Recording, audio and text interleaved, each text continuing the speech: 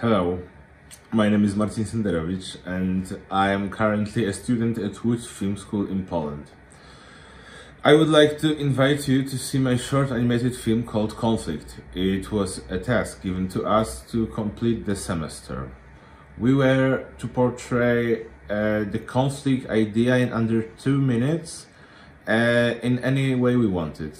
I chose a very graphic and raw abstract form in order to make it universal.